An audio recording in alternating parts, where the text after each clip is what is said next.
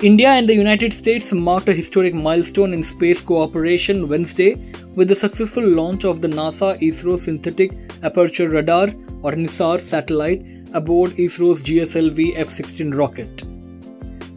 The 2,393 kg Earth observation satellite was precisely placed into a Sun Synchronous Polar Orbit or SSPO after a 19-minute flight from the Satish Dhawan Space Center in Sriharikota, about 135 km from Chennai.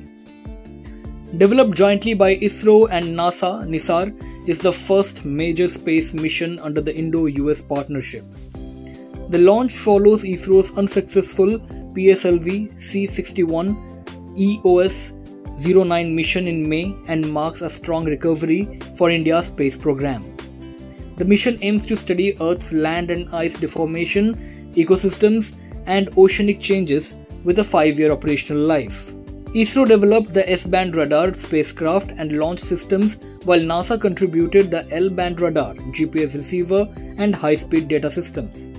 Ground station support from both agencies will ensure seamless image acquisition and data dissemination. The satellite will deliver 3D views of Earth, monitor natural hazards, and offer deep insights into forests, wetlands, agriculture, glaciers, and Antarctica.